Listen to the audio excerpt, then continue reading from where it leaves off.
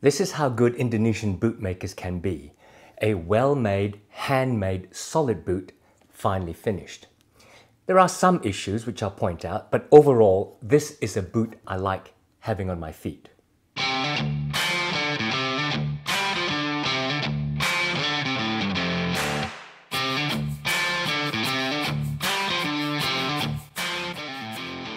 How you going? Welcome to Bootlosophy.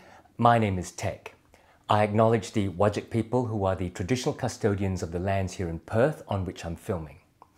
This is the Fortis Boots collaboration with the Carpenter, and it's called the Goldrush. This is my first lace-to-toe style boot and also my first logger or woodsman heel boot. This style of boot falls into the work boot category. But while sturdy enough, this is a more fashion-leaning item and probably not suitable for the manual workplace.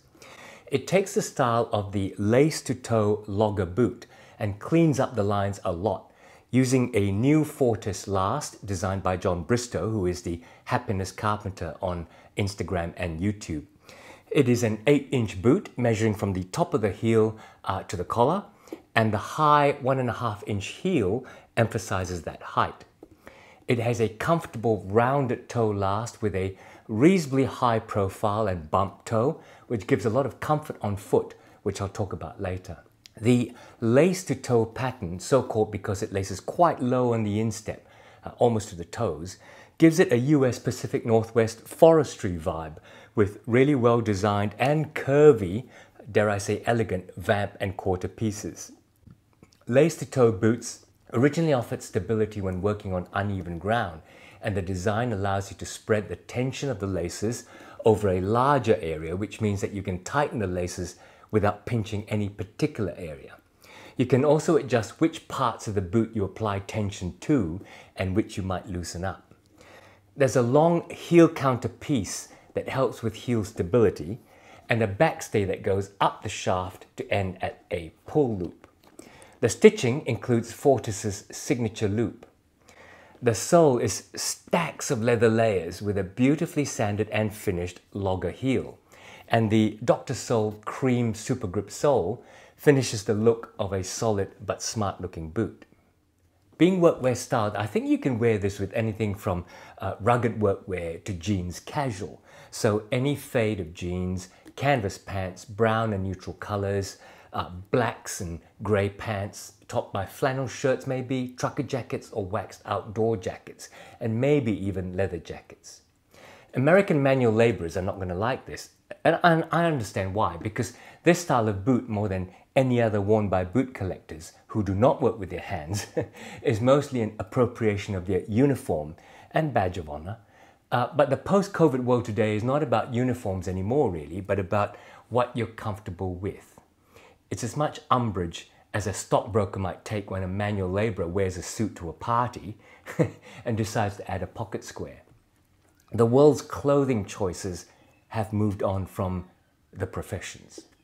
Before I talk about construction, I'll just quickly mention the background to both Fortis Boots from Bandung in Indonesia and Bristow, the Carpenter.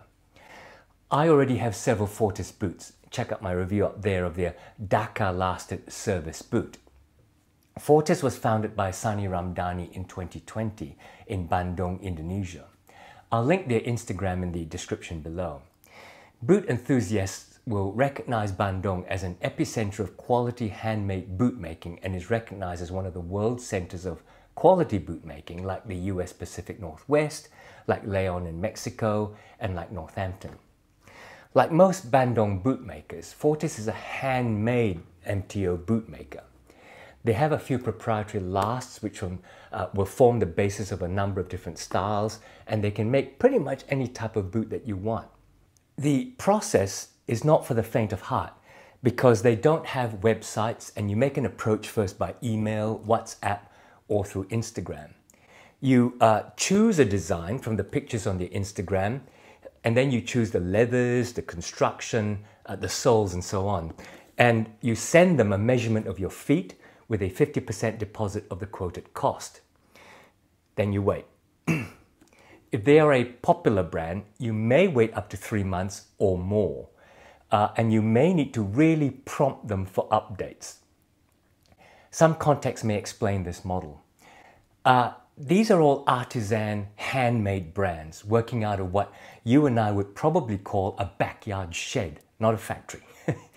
Their craftspeople work on little stools or sitting on the floor with kids and traffic running around all around them. To us, it would be total chaos. The owners are responsible for everything, and most don't speak English all that well.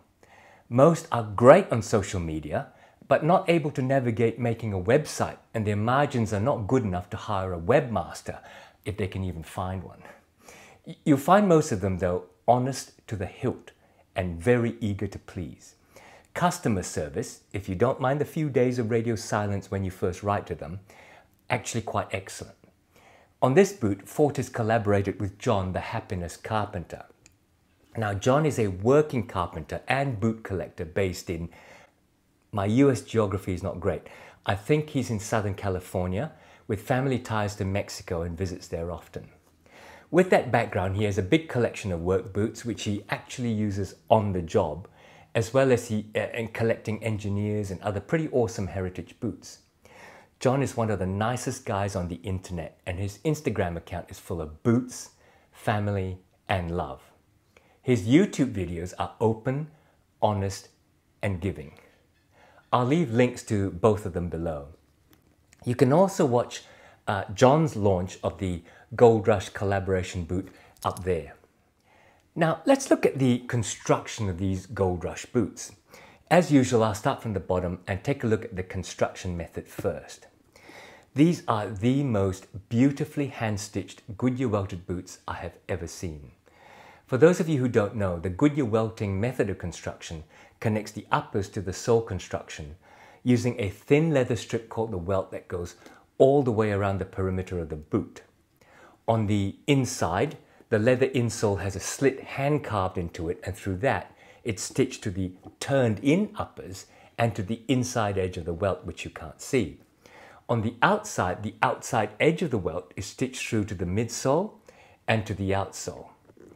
In this way, no single stitch holes go all the way from outside the boot to the inside of the boot, hence making it very water resistant.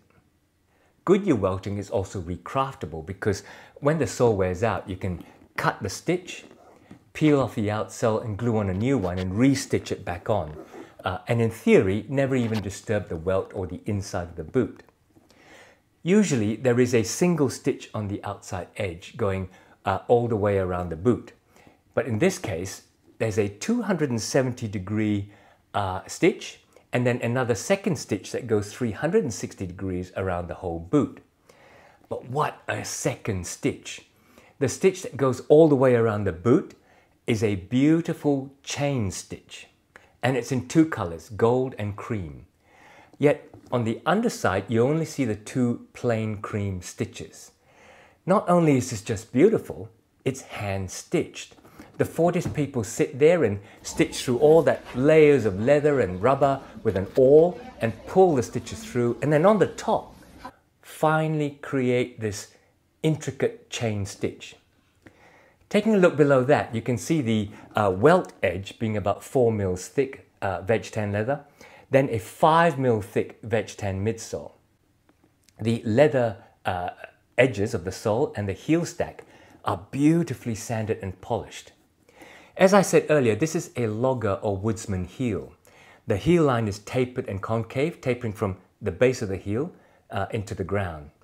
The traditional original logger heels were designed for lumberjacks for traction, ability to climb up trees, and ability to traverse steep, uneven ground. If you take a peek under the arch, you'll see a bow shape, telling you this is shaped over a leather shank, but more of that later. To top off the sole, the grip and wear is provided by a Dr. Sole Super Grip half sole and a Dr. Sole nearly 20mm thick top lift. The rubber pieces are glued, and if not stitched as they are on the front, they're nailed into the heel. The balance of the boot, including the toe bump, is perfectly balanced. The Super Grip sole is comfortable and durable and very grippy in my experience. Inside the boot, Fortis uses a leather filler as well as, despite the built-up leather arch support, a steel shank for rigidity, arch support and torsional control. On the inside, Fortis adds a comfort leather half insole just under the heel. The uppers are made from Indonesian veg tanned leather, which is 2.2 millimeters thick, but very supple and soft. This is natural, so undyed, and after a few months it has turned a light honey color, even though when new it was pretty pink, like the skin of a raw pork chop. Go see my unboxing up there. The boot is fully lined, and while the lace facings are raw leather, cut leather, the finishing of the collar is in I think it's called a French binding. It's just superb. The stitching on the uppers, hands guiding the pieces through a stitching machine, is so precise, clean and uniform. The vamp piece is carefully triple stitched to the upper quarter and shaft piece, and the heel counter cover overlaps the vamp and is also carefully triple stitched. The backstay is double stitched with the additional Fortis loop. The toe box feels unstructured other than with the lining leather, and the heel counter is leather and longer so that it comes along the sides of the boot to give it more rigidity like an olden Indie. The tongue is partially gusseted up to the 5th eyelet. This kiltie doesn't come with the boot, it's from Dale's Leatherworks, but somehow it seems to fit the aesthetic, I think. Speaking of the eyelets, the hardware is bright brass, 7 eyelets, 4 speed hooks and a final locking eyelet at the very top. The hardware is put on firm enough and it's very nicely washered and backed, but the speed hooks are actually speed hooks fitted into eyelets. By that I mean that first they put on eyelets, regular eyelets, and then the speed hooks are fitted through the eyelets and crimped into them. Nothing wrong with that actually. I see that in some Leon-made boots also, as well as a few other European models. But there is a tendency in this case where the speed hooks don't have enough grip in the eyelet and they rotate a bit. Not an issue, but it is annoying. Now, Leathercare. This Indonesian veg tan leather is really easy to care for. It's a full grain leather and you can see all the markings on the surface. It's quite protective from scratches and bumps, and it doesn't mark very easily. But like all veg tan, it will stain when wet. But I found that if you allow it to dry naturally over time, the stain doesn't stay on. Cleaning is quite simple. Brush off dust, wipe with a wet rag, and if really dirty, you can saddle soap this. It'll take that, no problems. Conditioning is also easy. It's a dry leather in my opinion, so it can probably take an oily conditioner for deeper penetration and frankly to help waterproof it. I have conditioned this once with Obernoff's grease and it soaked in really nicely, and it did also darken it, but frankly I'm happier with it in this color than in the raw pork chop pink. In terms of sizing, it's an MTO with sizing based on the measurements that you provide, so you do have to be careful. I'm having a bit of a to and fro discussion with Sani about my sizing, which he has settled as a European 42, which technically equates to a US 9. The problem is I believe I'm a 41.5 or a US 8.5, and I'm trying to convince him that my original drawing of my foot was using a thick marker pen. It may not have been accurate. But to cut a long story short, Sani has made all my Fortis boots as a 42, and they are big on my feet. So I'm now accustomed to putting in a shop-bought foam arch support insole, or I wear thick socks, and with either of those solutions, they then fit comfortably. The important thing is that they're not long at the heel to ball measurement and only marginally longer at the toe. I mean, it's really a half size longer at the toe, which is hardly any more than a thumb. To cut even this short story shorter, my advice is that these are true to size, and make sure you draw and measure your feet properly, and then you leave it to them. If you get your measurement right, they will get it right. Despite my uncertainty about the sizing, with those fixes, these are just so damn comfortable. They really feel almost bespoke to my feet. The fit all around my foot is good, that's a tribute to the last. The bend and the flex is perfect, and the comfort underfoot with all that leather is just responsive and perfectly shock absorbing. These cost me US $350 in May 2023, postage inclusive. I don't have much to say to justify that value. Yes, it is a local veg tan leather, but it's really good. Everything else, I mean, look at the Goodyear welt stitching and look at the stitching and finish overall. Are you kidding? Of course it's value for the money. You cannot get this level of handmade boot with that finishing for less than $700 US at least. So there you have it, guys. I hope you enjoyed this review of the Fortis Carpenter Goldrush lace-to-toe boots. I know many of you may not like this style, and others may not like that it's a fancy work boot stolen from the feet of people who wear Drew's loggers. But I'm telling you, if you get past that, this is really impressive. It's a pretty boot. It's not totally my style, but I do like wearing it because it's so comfortable, and I reach for it, you know, more often than I thought I would. So there you go. I hope you click on the thumbs up like button to help out my channel. And if you're not already subscribed, come on, I hope you will, because there's lots more coming. Something for everyone's taste. Until the next time, take care and see you again soon.